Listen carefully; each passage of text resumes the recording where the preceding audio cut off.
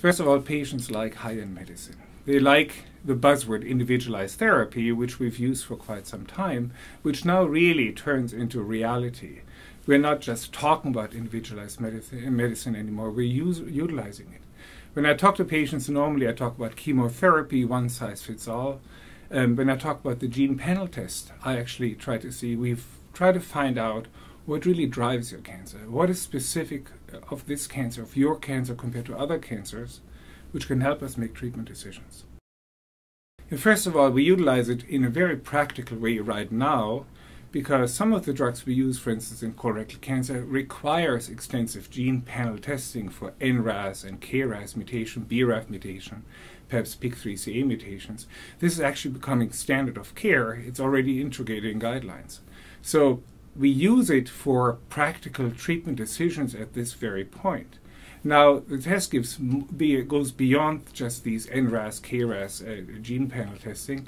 It allows us to potentially identify therapies which can help specific patients based on the molecular makeup of their cancers. We might utilize drugs which are approved, for instance, in melanoma under other indication than approved, off-label, but rational off-label use, not just empiric, but targeted toward patients' tumor and molecular alterations. So when we get the results of the gene panel testing back, again, we look through genetic alteration the cancer has, and we try to identify so-called driver mutations. Are there any mutations which really drives biologic behavior of this cancer? Then we try to correlate that with drugs that are available that can inhibit certain pathways downstream. We think of cancer more and more as a pathway-driven disease.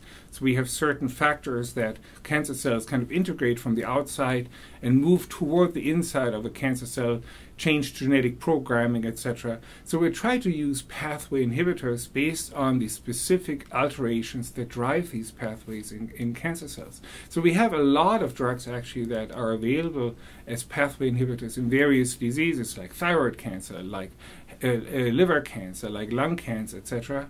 The key issue now is to identify alterations in cancers that can be utilized across different tumor entities. We're really redefining cancer not based on location where it originated from, but like this gene panel test will help us find similarities between breast cancer, certain breast cancers and colon cancers, and lung cancers and thyroid cancers, and the utilized treatment options that are available that patients might benefit from.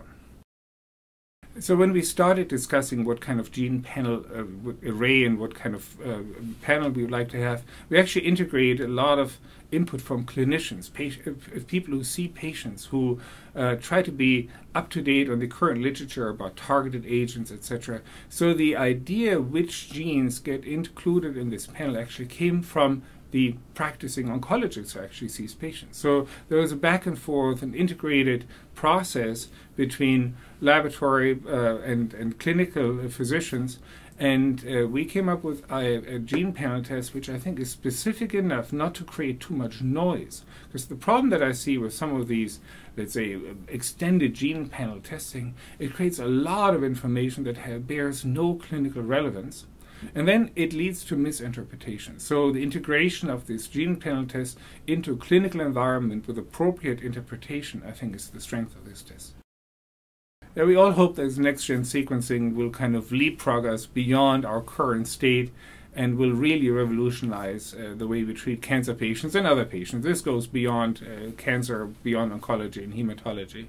So I like to get more information about the specific cancer I treat in patients with the emergence of more and more targeted treatment options to target specific alterations, genetic alterations, overexpressions, amplifications, etc., activation of pathways. With the emergence of more and more of these options, we need to understand our patients, our cancer, better. And next-gen sequencing really has a lot of promise to really leapfrog us beyond where we are right now.